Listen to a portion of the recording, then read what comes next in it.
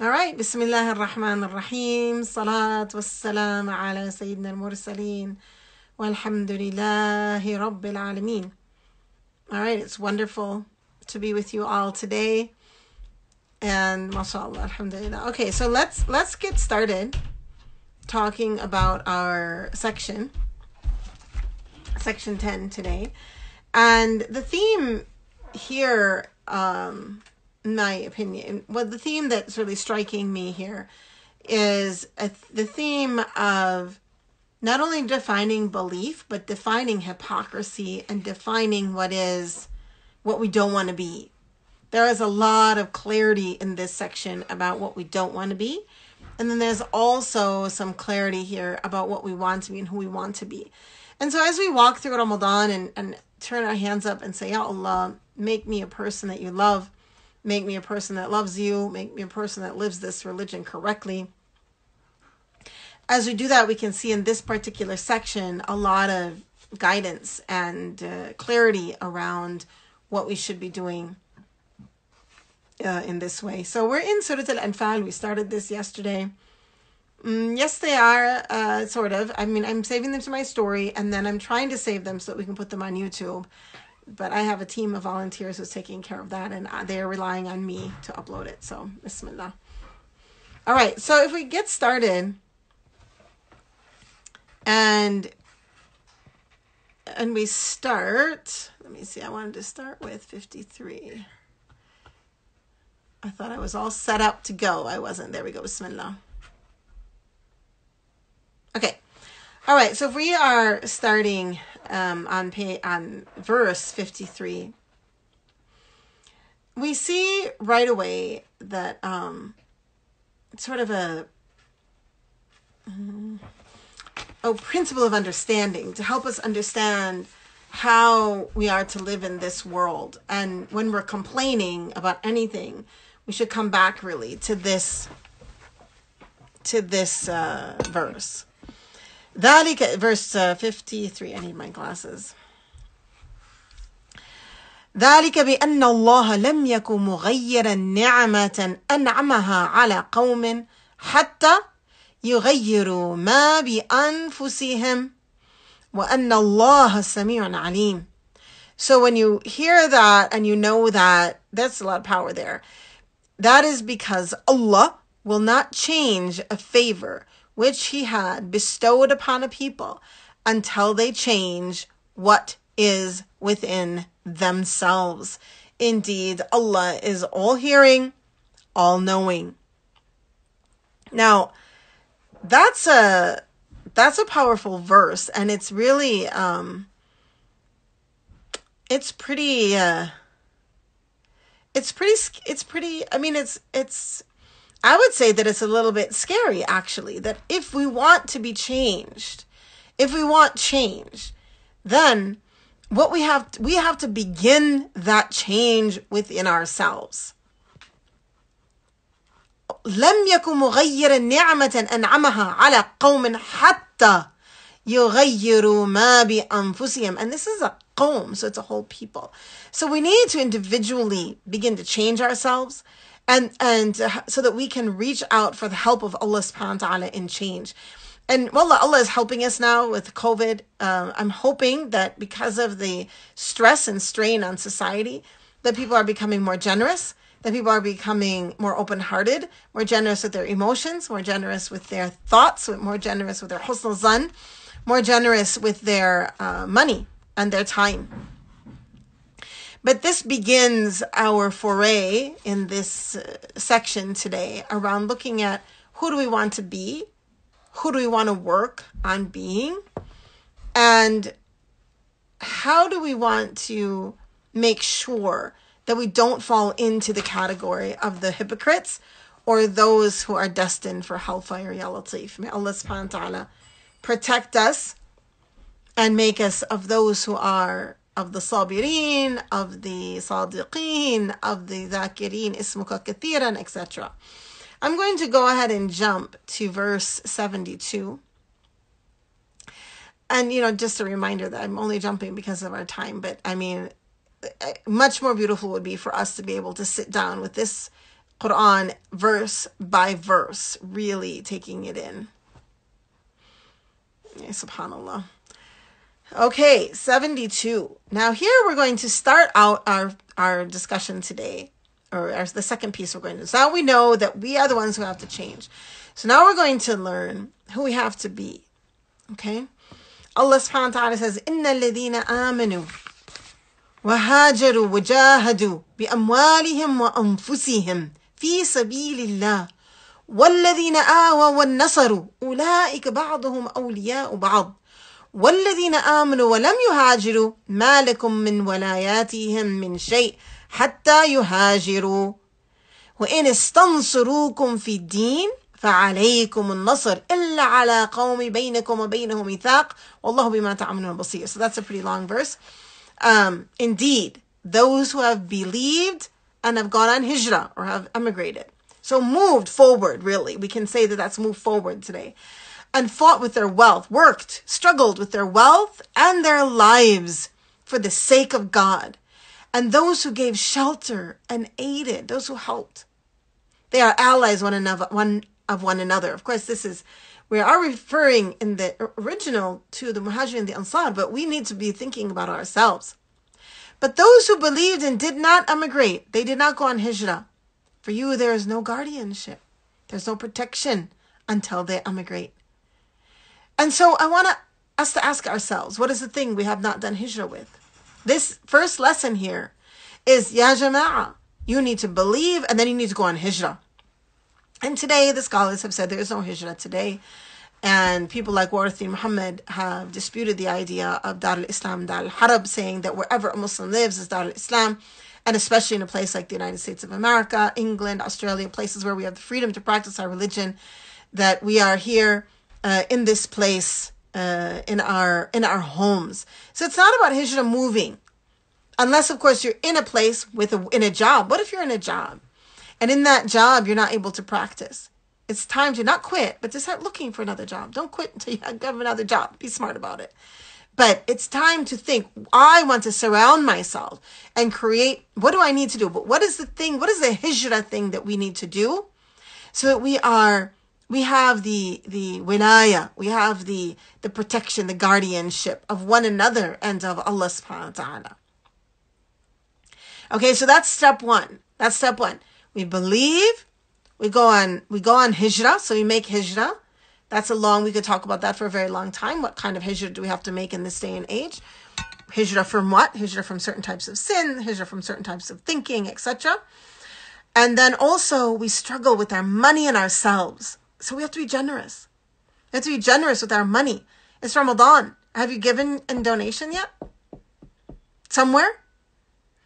In ourselves, our lives. Are we using ourselves and our lives for Allah subhanahu wa ta'ala? Are we living for God?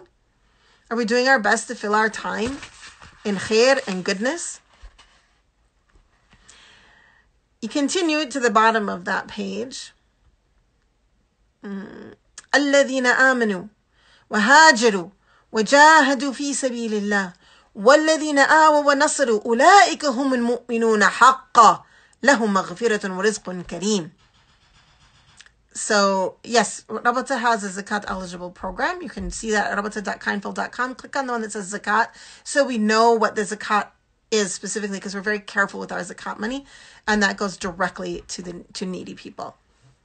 And the rest of our programs are zakat eligible as well, but for the most part, we use the zakat money in the way of the Prophet ﷺ in those early days of directly to people. Okay, وَالَّذِينَ آمَنُوا وَهَاجَرُوا. Okay, yes, so sorry, I got distracted by those who have believed and emigrated and fought in the cause of God, and those who gave shelter and aided. So these people we just talked about, the ones who did believe, and the ones who did do hijrah, and the ones who did struggle. أُولَٰئِكَ هُمُ الْمُؤْمِنُونَ حَقًّا. They are the true believers. حَقًّا. Ya Allah, may we be of these who are mu'minuna haqqan.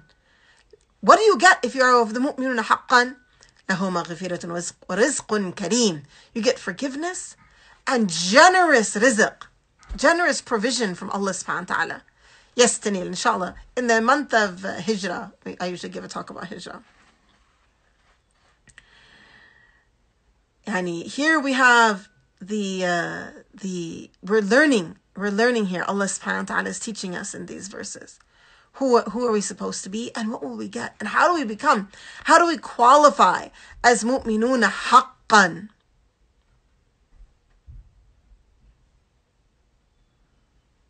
Subhanallah. All right, let's continue. Sorry, I was thinking about how beautiful that is and how I hope that we can all be of the mu'minun haqqa. Now, immediately from Surah Al-Anfal, we move to Surah At-Tawbah. And in moving to Surah At-Tawbah, this is a very heavy surah. It's a very powerful surah. For if you've ever tried to memorize it, it's a different flavor. It's a very different flavor. There's a lot of strength in here and a lot of Allah's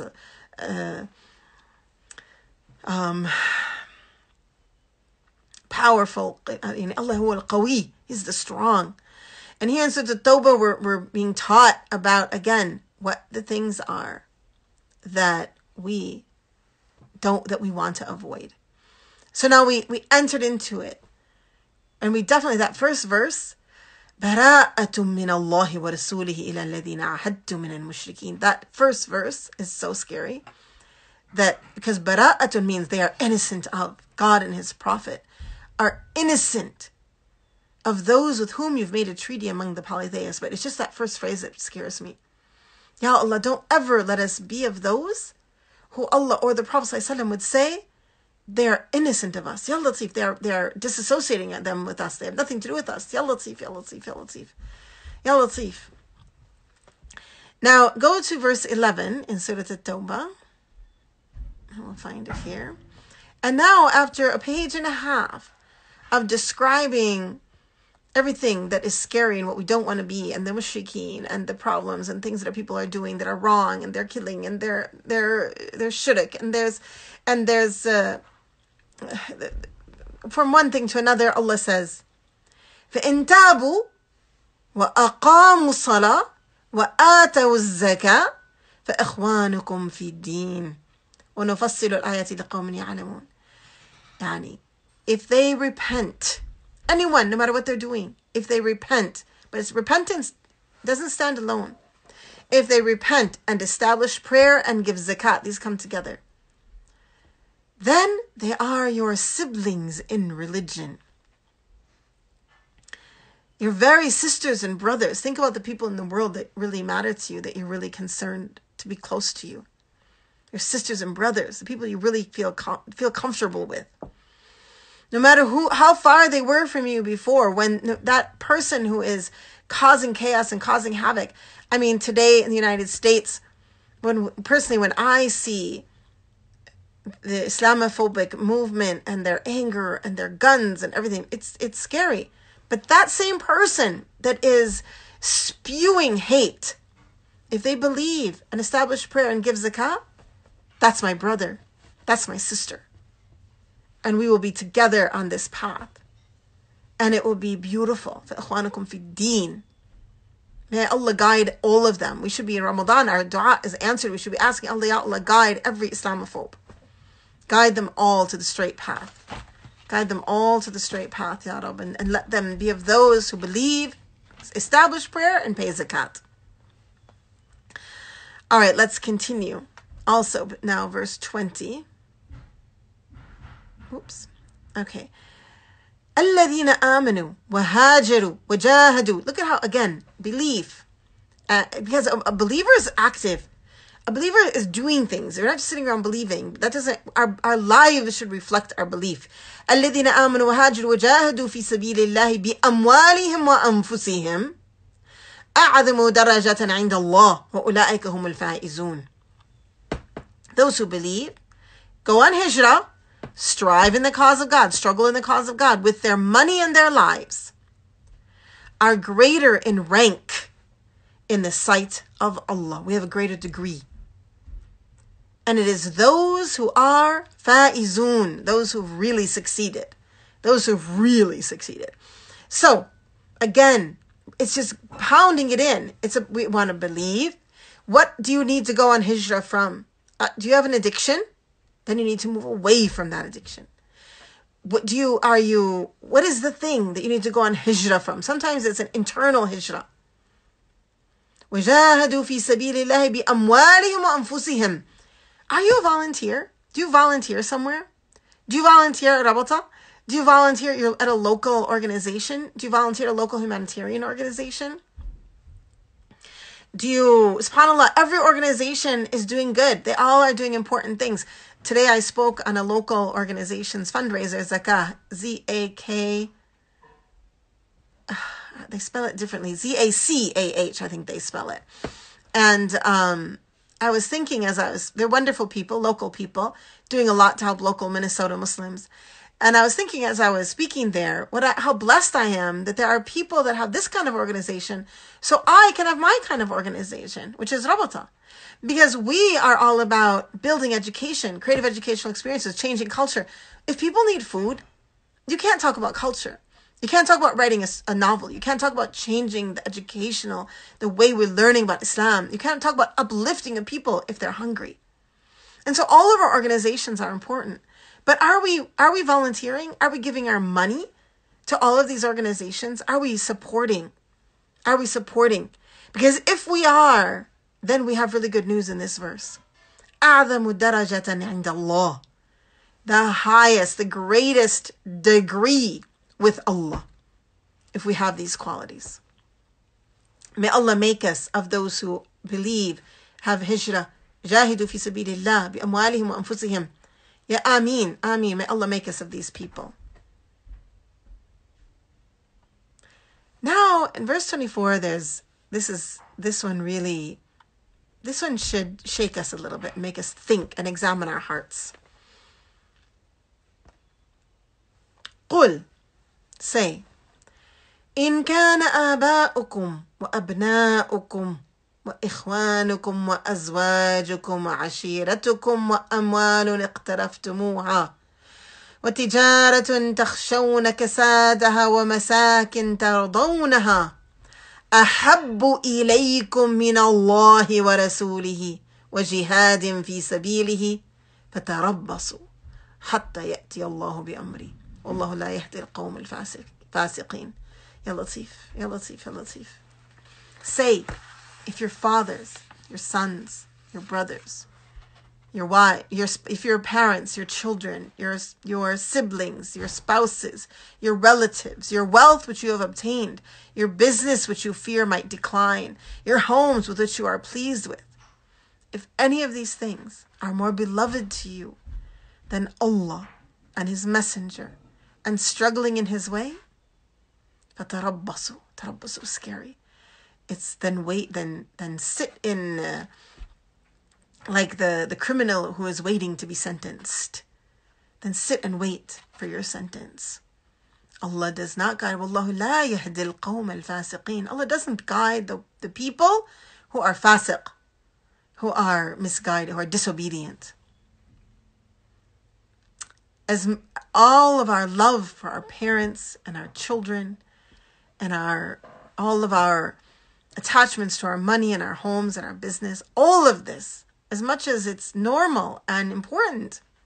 We know how many hadith are there that encourage us to love and be good to our parents. But still, all of that on one side. But what should be more is, it should be more beloved. What should be more beloved is our love. More beloved to us should be Allah, His Prophet, and working in God's cause. So that volunteer work, that sadaqah that you give, is more beloved than your house. Yeah, imagine. We have to be careful when we're wasting money on, like children ask for what they get used to asking. And what I've learned in my 54 years is that a child who doesn't get everything they want is a happier adult and an easier person to get along with. And so I really want to encourage you not to give your kids everything. And especially don't buy them junk. Just don't buy them junk. Just don't do it. And take that money that would go to that and give it in a cause. Find a cause you believe in. Of course, I hope it's at Rabata. But find a cause you believe in and give that money there.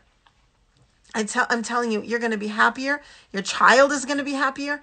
There's no reason to throw money away like that. Because we want this religion and this work to be ahabbu ilayna, to be more beloved to us. And we prove that when we give our money, when we think about this before thinking about the people around us. One of my friends actually a mentor of mine at the University of St. Thomas, she said to me one time, I've told my financial advisor to find me more money because I need to be able to give more money. And she wasn't thinking, I need to buy a better house, I need to build, I need a nicer car. She's thinking, how can I give more in sadaqah every month? How can I give more charity every month? Okay. So, let me see. Now, I think I should go a little bit more quickly because I'm running out of time a little bit. But if we go now to verse 34, 10 verses on, we start to see where Allah subhanahu wa ta'ala is saying where the problems lie. What happens? يا الذين آمنوا إن كثيرا من الأحبار والرهبان ليأكلون أموال الناس بالباطل يصدون عن سبيل الله. O you who believed, indeed, many of the scholars and the monks devour the wealth of people unjustly and avert people from the way of God. They are those who hoard gold and silver and do not spend it in the way of Allah. So being stingy and hoarding money to ourselves not only is bad for us, it also prevents people from the path, especially for scholars and leaders. And this is also talking about early monks and such, people that would just keep money that was given to the church for themselves. But we're learning from this. Allah subhanahu wa ta'ala is teaching us. We don't want to hoard money. We want to use money for good. Also, verse 38 and 39 teaches us that when you are reluctant or hesitant to do good, this is also a problem. يا أيها الذين آمنوا ما لكم إذا قيل لكم انفروا في سبيل الله أثقلتم إلى الأرض. What's wrong with you? Oh, you who have believed, what's the matter with you? You're told to get up and go do something for Allah, and you become heavy on the earth. Ya Allah, أرضيتم بحياة الدنيا من الآخرة? Do you love this world more than the next? فما متاع الحياة الدنيا في الآخرة إلا قليل. But what is enjoyable in this world is very little compared to the hereafter. We're being scolded here.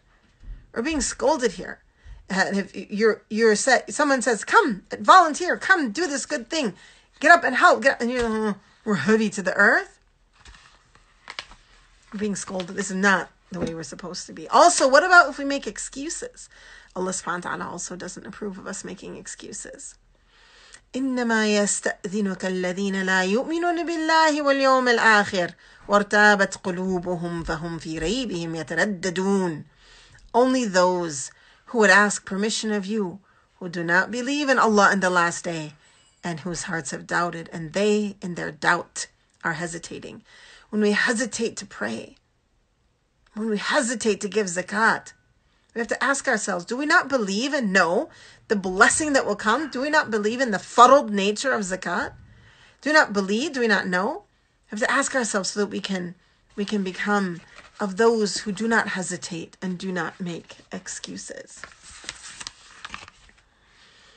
Speaking of which, if we go to verse 54, we find, so scary. وَمَا مَنَعَهُمْ أَن تُقْبَلَ مِنْهُمْ نفاقاتهم إلا أنهم كفروا بالله وبرسوله ولا يأتون الصلاة إلا وهم كسالى ولا ينفقون إلا وهم كارهون. So here we're talking about a description of those who disbelieved in Allah and His Messenger. They don't come to prayer except, kusala means to be lazy, except in laziness. And وَلَا يُنْفِقُونَ, they don't spend, إِلَّا وَهُمْ كَارِهُونَ, except for that they're unwilling, they're hesitant, they don't want to spend money for Allah, I mean.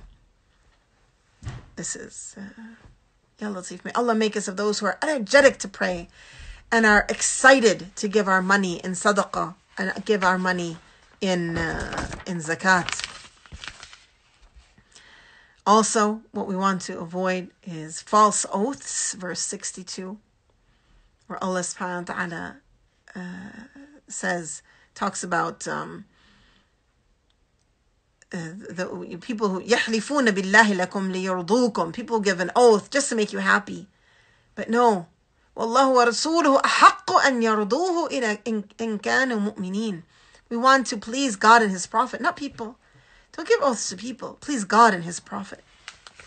Well, these are things we want to avoid. And finally, we can see on page 71, verse 71, what it should look like.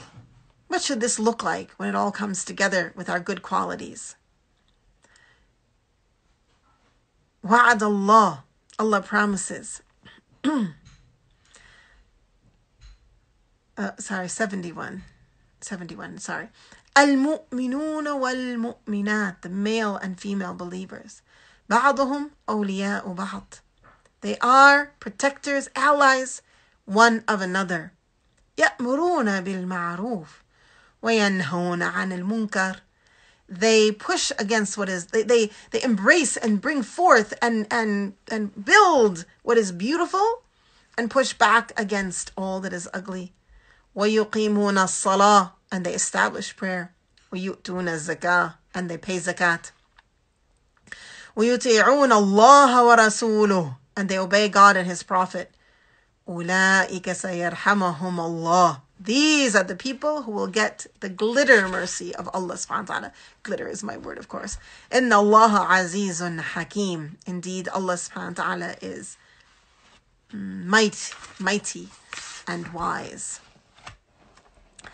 And that is how we should be as believers, friends and allies, one to another, supporting each other, and defining ourselves in these beautiful ways.